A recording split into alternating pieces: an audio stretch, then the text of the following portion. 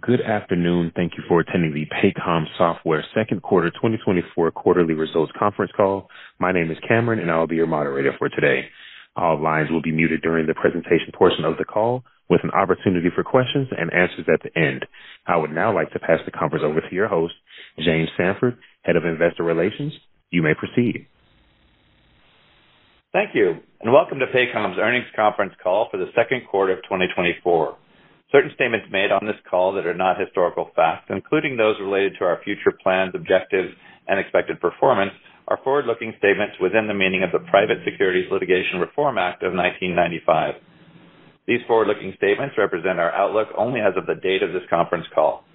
While we believe any forward-looking statements made on this call are reasonable, actual results may differ materially because the statements are based on the current expectations and subject to risks and uncertainties. These risks and uncertainties are discussed in our filings with the SEC, including our most recent annual report on Form 10-K. You should refer to and consider these factors when relying on such forward-looking information. Any forward-looking statement made speaks only as of the date on which it is made, and we do not undertake and expressly disclaim any obligation to update or alter our forward-looking statements, whether as a result of new information, future events, or otherwise, except as required by applicable law. Also, during today's call, we will refer to certain non-GAAP financial measures, including adjusted EBITDA, non-GAAP net income, and certain adjusted expenses. We use these non-GAAP financial measures to review and assess our performance and for planning purposes.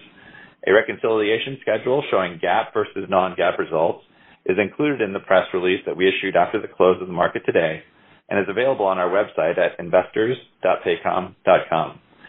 I will now turn the call over to Chad Richardson, Paycom's CEO and President. Chad? Thanks, James, and thank you to everyone joining our call today. I'll focus my comments on the progress we are making on our 2024 initiatives, and then I'll turn it over to Craig, who will review our financials and guidance before taking questions. This year, we remain focused on providing world-class service to our clients, solidifying client ROI achievement, and deepening our automation capabilities through product innovation. I'm very pleased with the progress we are making on these client-focused initiatives as they are resonating across our client base. As a result of our initiatives, our client usage metrics and our Net Promoter Score are up and trending positively. Beyond that, I'm very pleased with our achievements on the product front. We continue to lead the industry in automation. Our clients consistently confirm this view. We continue to eclipse our functionality with even greater automation as we rapidly move towards full solution automation. The enhancements we made to our development processes at the end of 2023 enabled us to transform our solutions even faster. Year to date, we have more than doubled our development productivity rates and implemented functionality for our clients that eliminates redundant payroll and HR work through automation and employee usage. We are rapidly eclipsing the industry by delivering a fundamentally differentiated value proposition for our clients, which ultimately results in a better employee experience. We are focused on continuing to automate the most automated solution in the industry. Two examples of automation in our industry are Beti and Gone. Every month, millions of checks are processed directly by employees using Beti, delivering our clients measurable ROI through this truly unique solution. One example is an existing client who has been with us for 6 years. This is a 2,500 employee company that recently adopted Beti. Since allowing their employees to do their own payroll, they reduced their payroll team by half, going from a process that took roughly 4 days before Beti to merely hours with Beti. Beti continues to evolve and raise the bar as we add more functionality and connections to solve complex decisioning, and we are seeing increased inbound inquiries from prospective clients. Gone, the industry's first fully automated time-off solution, was recently recognized as a Globee Award winner for transforming the time-off process. It connects highly complex, traditionally disparate solutions and leverages decisioning logic to automatically approve, deny, or warehouse employee time-off requests. Time-off decisions are a hassle for everyone within an organization unless you use Gone. Thanks to GONE, employees get immediate decisions and managers gain back time and increased scheduling visibility. HR and payroll no longer have to track down managers to verify and decision requests. And GONE significantly reduces after-the-fact liabilities and related costs. The C-suite benefits from increased confidence in operations and resource management, driving improved productivity and reducing liability. We have a retail client with over 100 stores where each manager's controlled time off requests differently. The client enabled GONE and built unique rules per store to ensure each manager was in control of their appropriate coverage. Now these managers no longer need to take direct action on requests, and when the payroll team's prepping payroll, they've eliminated the need for all follow-ups. Their payroll manager stated, GONE took Betty to the next level. Since implementing GONE, this client has automated over 1,000 time-off decisions, freeing up hours of non-productive time. I'm very excited about GONE and its ability to streamline time-off requests for the businesses across the globe. Through solution automation, we are helping our clients eliminate decision fatigue across the entire organization, from the C-suite to HR and from managers to employees. This, in turn, creates better employee retention and engagement for all organizations. We are meeting the expectation of today's employees, and once they've experienced Paycom, they don't want to go backwards in technology. In fact, we are seeing more and more returning clients as both user buyers and employees are missing the automation that is lacking in disparate and antiquated competitor solutions they had deployed. At the end of the day, the best product will win, and we are furthering our product advantage. We continue to leverage AI across a wide variety of areas within our organization. We believe our AI approach toward full solution automation will continue to deliver even stronger ROI, value, and functionality for our clients. On the international front, we continue to make meaningful progress in the geographies that we rolled out in the last 12 months. Betty is now available for employees in Canada, Mexico, Ireland, and the UK. We continue to win new clients with domestic and foreign employees thanks to our investments in our global HCM product and our native international payroll. On the sales side, we are seeing strong momentum. Our new outside sales reps are winning more deals earlier than ever before, and we've sold significantly more units in 2024 than we did this same time last year. Just this month, we had our top sales week in company history. Sales is energized, and last week we added our largest sales class of new reps, placing 67 sales reps in the field across the country. I'm excited about the enthusiasm across our sales division heading into the back half of the year. To sum up, I'm pleased with the progress we are making with our product strategy and with our strategic initiatives. The investments we are making in 2024 and our focus on client value achievement are designed to deliver long-term value to our clients and their employees, which will in turn deliver value to Paycom and its stockholders. With that, let me turn it over to Craig. Craig? Thanks, Chad. Before I review our second quarter 2024 results and our outlook for the third quarter and full year 2024, I'd like to say a few words about my future plans here at Paycom. I joined this incredible company nearly 19 years ago and had the privilege of shepherding the company from a few $1 million of revenue to one approaching $2 billion in revenues. It has been a career that has surpassed all of my dreams, and I want to thank Chad for bringing me in as a partner in this journey.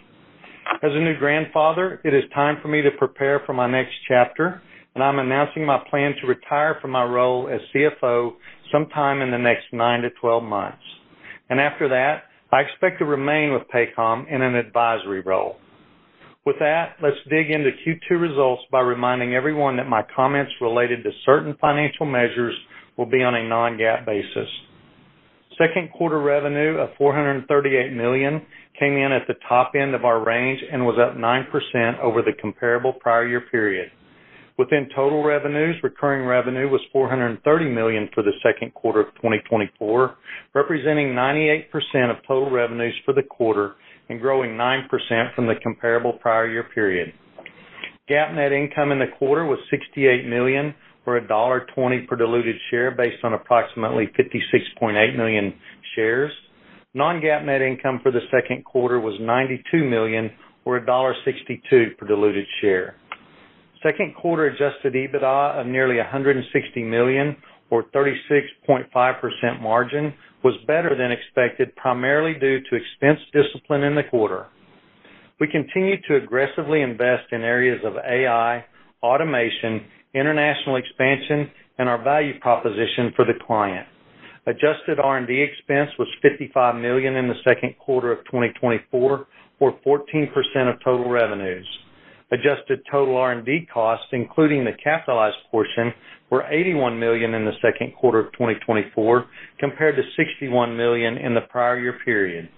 We are building more automation on the most automated platform in the industry, which should continue to distance us from the rest of the competition. For Q3 and full year 2024, we anticipate our effective income tax rates to be approximately 28% and 23% respectively on a GAAP basis. We estimate Q3 and full year 2024 non-GAAP effective tax rate to be 26%. For the remainder of 2024, we expect stock-based compensation expense to be approximately $30 million per quarter. Turning to the balance sheet. We ended the second quarter with a very strong balance sheet, including cash and cash equivalents of $346 million and no debt. The average daily balance of funds held on behalf of clients was approximately $2.4 billion in the second quarter of 2024, up 8% year over year. During the second quarter and into July, the valuation of our stock dropped below that of slower growth and lower margin peers. We opportunistically took advantage of the low stock price to repurchase approximately 790,000 shares between April 1st and July 31st for $120 million. Since July 1st of last year, we have repurchased approximately 2.3 million shares, representing approximately 4% of total shares outstanding. Nearly 2 million of that has been repurchased since November of last year. Earlier this week, we increased our buyback authorization to $1.5 billion and extended it for another 2-year period. We will continue to be opportunistic buyers of our stock if and when we see dislocations in valuation relative to our peers. During the second quarter of 2024, we paid over $21 million in cash dividends, and earlier this week, the board approved our next quarterly dividend of 37.5 cents per share, payable in mid-September. Now let me turn to guidance. We continue to execute on several strategic initiatives and remain on plan to achieve the 10% growth and 39% adjusted EBITDA margin that we guided to at the beginning of this year. For fiscal 2024, now that we have more visibility into the remainder of the year, we are narrowing our revenue guidance range, with revenue expected to be in the range of $1,860 million to $1,875 million, or approximately 10% year-over-year growth at the midpoint of the range. We are raising our expected adjusted EBITDA range to $727 million to $737 million, representing an adjusted EBITDA margin of approximately 39% at the midpoint of the range. For the third quarter of 2024, we expect total revenues in the range of $444 million to $449 million, representing a growth rate over the comparable prior year period of approximately 10% at the midpoint of the range. We expect adjusted EBITDA for the third quarter in the range of $155 million to $159 million, representing an adjusted EBITDA margin of approximately 35% at the midpoint of the range. We have a strong balance sheet, strong free cash flow, and significant liquidity. We will continue to invest in areas that will bolster our competitive position and strengthen our client ROI through automation and the user experience. With that, we will open the line for questions. Operator? Thank you. We will now begin the Q&A session. If you would like to ask a question, please press star 1 on your telephone keypad. If for any reason you would like to remove that question, press star 2. Again, to ask a question, press star 1. And as a reminder, if you're using a speakerphone, please pick up your handset before asking a question. And in the interest of time, we ask that you please limit yourself to one question, and we will pause here briefly as questions are registered. The first question is from the line of Raimo Lenschow with Barclays. You may proceed. Hey, thank you. And Craig, all the best. Well, I guess we still have a few quarters. My question is around Betty. Chad, in your prepared remarks, you talked about increased inbound. Can you talk a little bit about the perception that Betty now has in your installed base, and I'm thinking about the whole installed base, and how it's turning into a sales tool as the industry is understanding the benefit of that for its own business, but also for the employee base. Thank you. Sure. And so, new clients, and everyone, by the way, everybody does get a question and a follow-up. He didn't necessarily state that on the call, but Raimo, what's happening with new clients coming in, that's why they're coming in to use it. I mean, they're coming to Paycom to actually utilize Betty. I did talk about a client on the call who had been with us for 6 years. They have 2,500 employees. They implemented Betty, and, they were able to reduce their payroll department by half, and it went from 4 days for them working on payroll to, mere hours. And so, within our client base, we continue to meet clients where they are today as we work our client value achievement strategy to help them maximize the most ROI with where they are today. And then as far as new clients coming on, it's been no change. I did talk about on the call how we've had more unit sales this year than what we have in the past. And so, our sales staff's doing really good in our go-to-market as well. Okay, perfect. And now that I'm allowed to follow up, may I squeeze one in? You talked about the sales reps that were added this quarter, like a record number. How do you think about that cadence on the hiring side, especially on sales? If you think about what you're seeing in your installed base and you think about the economy, how do you think that will progress? Thank you, and congrats from me. Yeah, and so we're better staffed in sales than what we've been in probably 5 or 6 years. And what I mean by that is having all teams with the sales manager in it, fully staffed, and then just the number of staff that we have on each. And so, Amy Vickroy took over sales and had been with us for 14 years prior to that. She took over sales in April, and since that time has really got us in a position on the sales side where we're strong from a staffing perspective, and again, our sales tactics and techniques to be able to go out there and even sell more as we're differentiated in the industry. The next question is from the line of Samad Samana with Jefferies. You may proceed. All right, thank you. And Craig, congrats on becoming a new grandfather. It's exciting news. So maybe I'll start with you, or for either one of you. But just as I think about the narrowing of the guidance outlook, what assumptions changed, or what did you experience, and what are you tweaking to get to that new narrow range? Is it a change in new business assumptions? Is it a change in CRR bookings, retention? Just help us understand the mechanics of the change going forward, especially considering that 2Q came in a little bit better than you expected. Yeah, as we came into the year, our plan had a wide range of initiatives and opportunities. And, the high range had assumptions depending on some timing and the magnitude of some of those initiatives. So, some of it was timing, and now that we have more visibility during the year and it's progressed, we're going to narrow that range. Understood. And then maybe, Chad, if I could follow up on Raimo's question about the sales hiring, and you talked about capacity. Should we think about that as maybe a leading indicator, the hiring that you just did, in terms of what you're seeing in the market, either opportunity increasing and you hiring behind that, or is this hiring in anticipation of? Just maybe help us understand what type of signal that suggests, especially because we haven't really gotten an update on office openings disclosures in a while, and this seems like a pretty important development. Yeah, I would say that, I've always felt like we've had the best sales organization. I think having the best products part of that. We focused very hard on sales this year. We were very focused on it and what we wanted to accomplish with it. And, being fully staffed does allow us to get to the opportunity to be able to open up offices, again, when it's right for us. Right now, we're really focused on unit growth and sales skills development.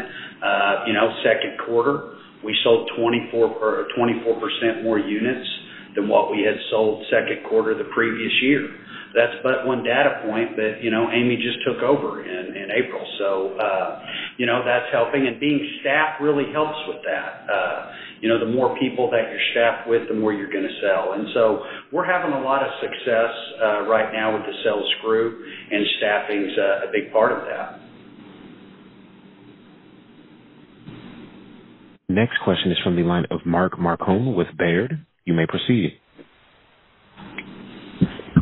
Hey, good afternoon, and thanks for taking my questions. And let me add my congrats, Craig. That's huge in terms of being a grandpa. That really is. So, wanted to ask a little bit about some of the investments that you're making, Chad. Can you talk a little bit about the investments behind service as well as R&D, and specifically I'm looking at the gross margins and trying to think through, you've ramped up the investments. It sounds like the NPS scores are going up as a result. How should we think about, the further pace of the investments, both in terms of cost of service as well as R&D, and how that's going to unfold over the course of the year? And then I've got a follow-up.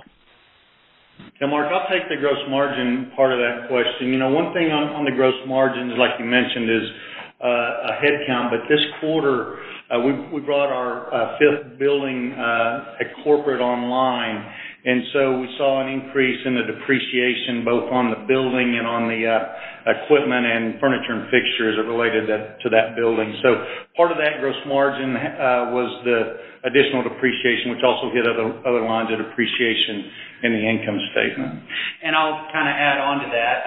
From a hiring perspective in operations, we're hiring. So we're open for business. We're hiring there. And, again, we only have 5% of the market. We have a differentiated product. We're focused on our sales methods. We're focused on our service. And, of course, heavily focused on product, which leads to our R&D expense. I know that jumped up in there in the second quarter, but that's because we're putting out a lot of product. As I said on the call, we've put out twice as much product release this past month than we did in January.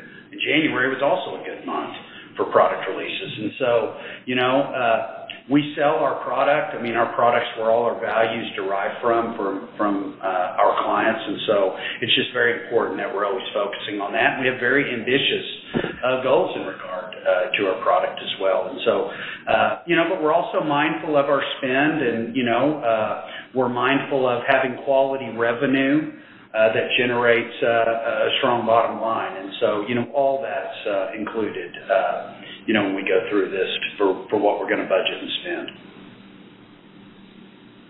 Great. And then it sounds like, with a 24% increase in terms of units sold so far year to date, is that part of the reason why we would anticipate seeing an acceleration with regards to the revenue growth in Q3 relative to Q2? Just wondering how baked in is that, as opposed to, hoping for additional incremental sales from the new salespeople. Sure. So let me correct one thing. 24% is the unit growth for the second quarter over prior second quarter. Year to date, we're about 15% in unit growth. I was just making the point since Amy's taken over. Now, I will say, so far for third quarter starts, July starts, which are always the largest of a quarter. Your first quarter month is the largest revenue of any one quarter. Our July starts are up 40%, from a revenue perspective. And so again, these are but one data point, but it's from where we're starting. And we get to start with the best product, we get to start with the best sales training, and we get to start with the best service model. And so for us, it's a continuation of working our 2024 plan into next year. The next question is from the line of Joshua Riley with Needham. You may proceed. Yeah, thanks for taking my question. Just wanted to understand better with the better new customer activity, but the high end of the guidance is slightly lower. How should we think about, the impact from the payment, the extra run for payroll runs revenue coming out of the model? Has that been in line with your expectations? Just wanted to understand if there's any other impact to the high end of the guidance. Thank you. Yeah, I would say all of the current client factors that we discussed, even at the end of 2023, those still exist today as far as additional payroll run opportunities and efficiencies gained when someone uses our product correctly. And so all those factors continue to exist, but we also have many mitigating factors that, we're able to gas and pull the levers on. And again, we have a lot of confidence in what's going on with both our sales organization, our service organization, and of course our product, with what gives us confidence as we head into the end of this year and then as well as 2025. Got it. And then last quarter you discussed getting better utilization of modules that have already been sold to customers. Any update there in terms of getting customers to maybe utilize the modules that have already been sold at a faster pace than what we've seen over the last year? Thank you. And so, yes, anytime we focus on something, we're going to have some results from that. We've been focused all year on the client value achievement strategy, which does include meeting clients where they are and helping them achieve that ROI. It's impacting our service model to a positive, and it's impacting our net promoter scores. And, those are commitments that we're not going to be backing off of. The next question is from the line of Steven Enders with Citi. You may proceed. Hey, great. Thanks for taking the question there. I guess maybe just kind of pulling on the last couple lines of questioning. Just how is kind of the back to base motion kind of trending? And I guess on the back of what sounds like solid new units coming on board. Just how are you feeling about that back to base motion and kind of what that's implying for the growth outlook versus what you were expecting before? Yeah, my opinions on that haven't really changed. I mean, it's very important for us to meet each client where they're at and make sure that they're utilizing the product to get the full value of it. And, we're still very focused on that. I mean, you look throughout the history of Paycom, we've sold a lot of product, and, it's very important that clients are utilizing it the right way to get ROI out of it. There's a lot of things we're also working on in product and developing and releasing that also helps with that. And so, it's not like we've abandoned working with clients to be able to help them purchase new modules from us that can help them drive that ROI, but we have changed the game a little bit in making sure that we're doing our part to make sure that clients are achieving the level of ROI needed for their satisfaction. And so, that really hadn't changed for us as far as what we're doing throughout 2024 and what we're focused on here. Okay, that's helpful. And then I guess maybe is there an update on kind of a Beti penetration or adoption so far from versus the last disclosure? Yeah, it continues to go up every month. I mean, we're adding more and more clients, and each client that starts, they're starting with greater Beti usage than we have in the past. And those that are using it and have been using it, it continues to go up. And so, with good technology that's easy to use, usage continues to move forward. Of course, we do have a percent of our client base still that may not be receiving the full benefit that it may have to offer at this point, just because it's not the right time for them or what have you, or it doesn't fit specifically with their initiatives. And so those clients, we're meeting them where they live. And, sometimes they do come on. Again, I talked on the call about a 2,500 employee company that, finally said yes. It did reduce their labor cost in regards to working the payroll system by half. and they went from 4 days of working on payroll to merely hours. So, that's available to everyone out there. But again, we're servicing clients where they are right now today, and that's what we're focused on. And, we'll move forward with clients on their timeline, not ours. And then when it comes to new prospects coming in, we want them to receive the full value that we have to offer so that they can achieve that ROI, which is available only through Betty for new clients. The next question is from the line of Kevin McVeigh with UBS. You may proceed. Great. Thanks so much. Hey, Chad, is there any way to think about client behavior post the Betty implementation? I mean, it's clear you're driving a lot of value from it. Are they adopting more modules, more receptive to pricing, and any kind of impact from a retention perspective? I guess, clients, given the value that they're clearly seeing from Betty, how's the go-to-market, post that implementation? Has that changed at all? Yeah, I mean, we do change and enhance our go-to-market as it continues to develop with the product. I mean, beginning of this year, we had, a few clients using Gone. Now we've got 1,000 clients on it. And Gone comes with one of our modules. It's not even an additional expense, but it has all this automation. And, Betty's not the only thing we've produced. We continue to produce full automation across our suite. And so that does change our go-to-market, and that does change usage as clients actually onboard into our system. But, Betty kind of wraps up a good process for us. It does require a certain amount of modules to actually work. It makes a true single database count, from that perspective. So, and we're furthering Betty as well. I mean, Betty's not the same product it was at the first of the year than what it is today. And so, we're continuing to advance all of our solution with automation. Great. And then with the extended buyback, is there any way to think about approach around that? It's just relative to, there's been some obviously variability over the last year or so. Just any thoughts moving forward as to pace or progression of the buyback? No, I mean, as we mentioned on the call, we bought back a significant amount of shares. We actually bought back 574,000 just during Q3 and a large amount in, since July 1st. So really an opportunistic approach to the buyback. And, we were, the other one was about to expire, so we put this one in place for another 2 years at $1.5 billion. Terrific. Thank you. The next question is from the line of Siti Panigrahi with Mizuho. You may proceed. Hi, this is Phil on for Citi.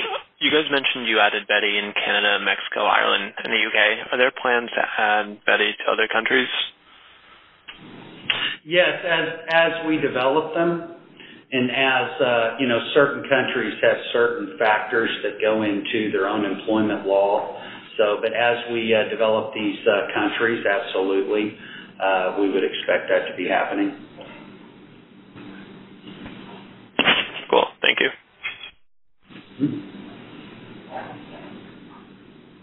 The next question is from the line of Jason Bellino with KeyBanc Capital Markets.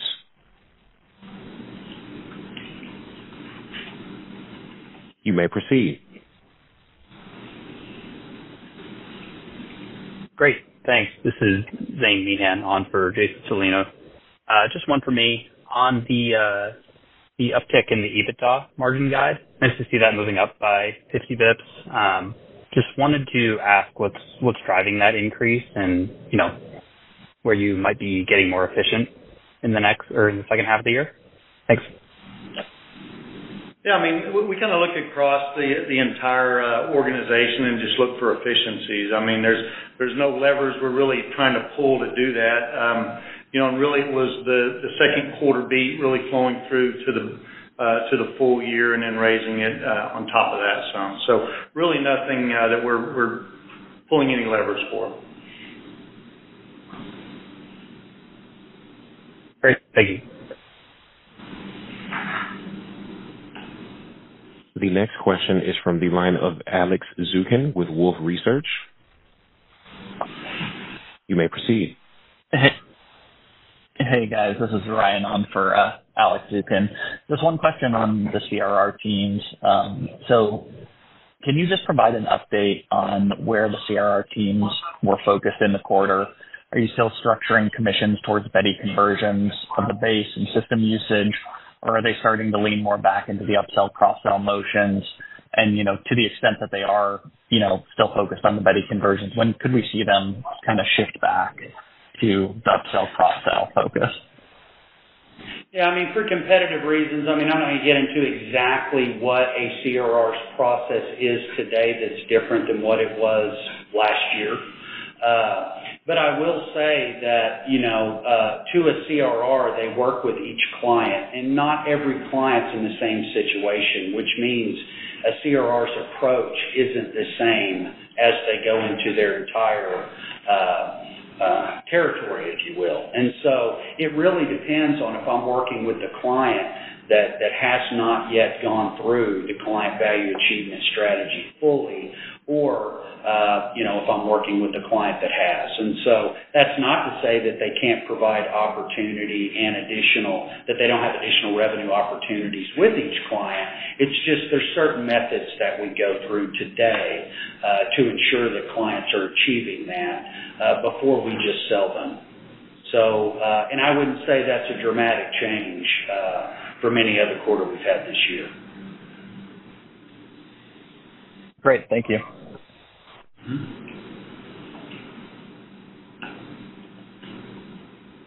The next question is from the line of Bhavin Shah with Deutsche Bank. You may proceed. Great, thanks for taking my question.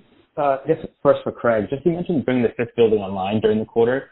Any changes to thinking on terms of CapEx for the year? Is 12% of revenue still the right range to think about? And any of the builds that are planned in the near future that we should keep in mind? Yeah, I mentioned that, we just finished the last building. We've got a couple more projects throughout the end of the year. So kind of as we talked earlier, what we thought the percent would be for the year, somewhere in that 11 to 12%, probably still thinking that. As we look at next year, we really don't have any large projects on the plan. So, we mentioned it even on the last call that we would expect CapEx to be, potentially single digits next year as a percent of revenue. And, that really bodes well for the free cash flow conversion, which we're also focused on. That makes sense. And just quickly following on, it appears that Paycom is now partnering with an employment verification service. Can you just maybe elaborate on what this partnership can bring to Paycom from a financial perspective for this year, and maybe also a business perspective? How are you guys thinking about partnership opportunities more broadly? I wouldn't say we think much of it. Any opportunities I think that are in regards to data type things are not necessarily strategic in nature from that standpoint, and not necessarily differentiated from. So from my standpoint, I think that if there's something we can provide our clients that helps them have a better experience with Paycom, that's what we want to look at and focus on, and most things would fall in line with that. The next question is from the line of Daniel Jester with BMO. You may proceed. Yeah, great. Good evening, everyone. Thanks for taking my question. Maybe Chad, do you think about the product roadmap and the focus on automation, should we be expecting sort of more specific modules to help drive that outcome for your customers? Are you going to be re-engineering things that you've already put out there to increase the level of automation? Sort of any sort of high-level thoughts about the direction you're embarking on here? Sure, and so I guess we focus on problems to solve and what we want to automate. That's where we start, regardless of whether or not that's in our current system of innovation or whether or not that's something new that we add. And so, we start with what problem are we solving. And so when you're looking at automation, it's across the entire suite. But it will include additional module opportunities. But those develop as you're doing the right thing, and then you're at the end of your process, you're able to discover the ROI for each and see if there is a revenue opportunity for that. We don't start with the revenue opportunity. We start with automating problems for our clients and solving problems, and sometimes we get to share in those problems we solve through additional revenue opportunities. Okay, thank you. And then just on the 4 international geographies everybody is available now, have you sold any locally domiciled clients, or is this still U.S.-centric clients that have employees abroad? Thank you. Now, are you asking if we've sold a client that has 0 U.S. employees and they're just in the country with 0 domestic employees? Is that your question? You may have fallen off. I'm going to answer that question and assume it was. For sure, Canada, I believe we would have the clients that just had that. That was our first one released. I would be surprised at this point if we have a client just in Mexico or the UK or Ireland that doesn't have a U.S. based connection. But I would expect in Canada we would have some that don't.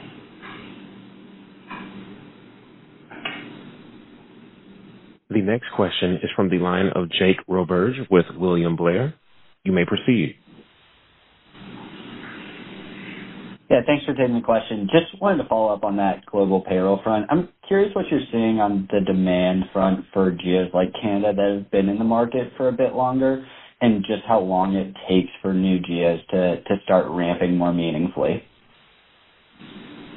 Yeah, I mean, having native payroll in any, Canada was the very first time we actually ever developed a separate country. We were U.S. for 25 years, and so we learned a lot in Canada. And then, we learned a lot more in Mexico and the UK, and a lot of the developments we were able to do for a lot of those companies or countries, some of them were transferable, some of the items. And so, we've learned a lot by going through this process. Also, we very much strengthen our global HCM product. I mean, it's not just native payroll. We have a very strong global HCM product that we continue to automate as well. And so all of that ties together to make a strong value proposition. Okay, that's helpful. And then when we think about the revenue cannibalization of those payroll reruns, when do we officially lap those tougher comps? Is that something that will still be a bigger headwind heading into next year, or could that actually be much less pronounced given it'll be a smaller base as we've kind of gotten through that this year? Thanks. Yeah, I mean, the factors that we talked about that were impacting us at the end of the year are the same factors that impact us today. When you're talking about, how fast or what have you, we also have mitigating factors that factor into that as well. That, when you're talking about what happens there, you're really talking about how fast is our client base going to utilize, the most efficient product in the industry and then utilize it the right way. And so, we've kind of quantified the expectation of the opportunity that could be cannibalized from good usage, but it's also differentiation, and I think we get that back in other areas. So all that's to say is, when will we be through that type of thing? I don't know, but I do think that there's mitigating factors that we're able to deploy, again, to achieve client value, to help the client achieve value that are helping us there as well.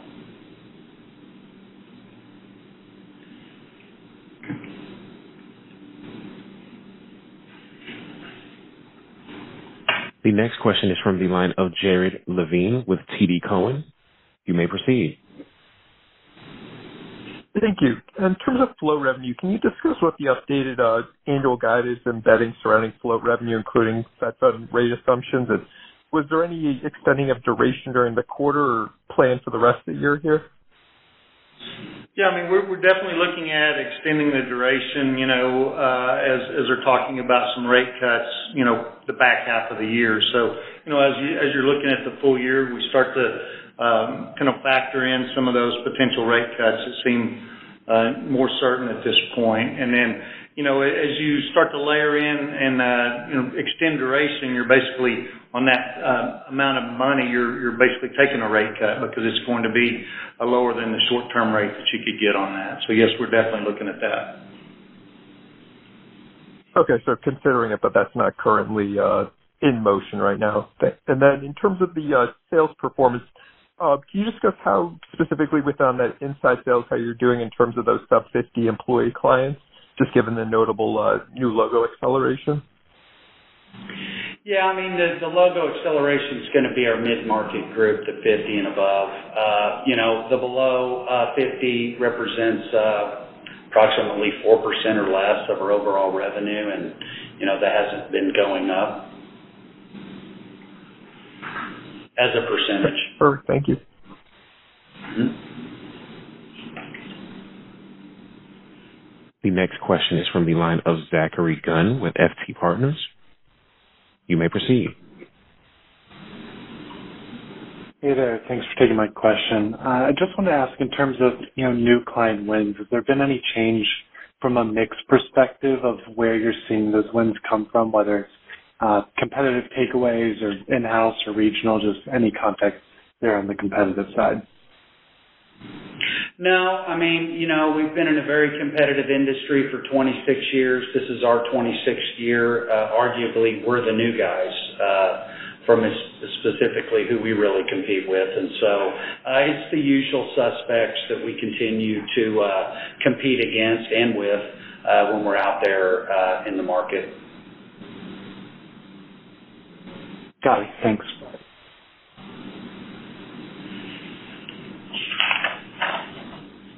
There are no further questions waiting at this time. I would like to pass the conference back over to Chad Richardson for closing remarks. All right. I want to thank everyone for joining our call today. I want to personally thank my colleague and friend Craig for his dedication to Paycom and the amazing example he set for a brilliant career. Our employees are working hard and strategically across the board. I want to thank all of our employees for their effort toward our plans to eclipse the industry with automation. We look forward to seeing investors at several conferences this quarter, including the Deutsche Bank Technology Conference in Dana Point in August and the Citi Global Technology Conference in New York City in September. Thank you all, and operator, you may disconnect the call. Thank you. That concludes the Paycom Software second quarter 2024 quarterly results conference call. Thank you for your participation and enjoy the rest of your day.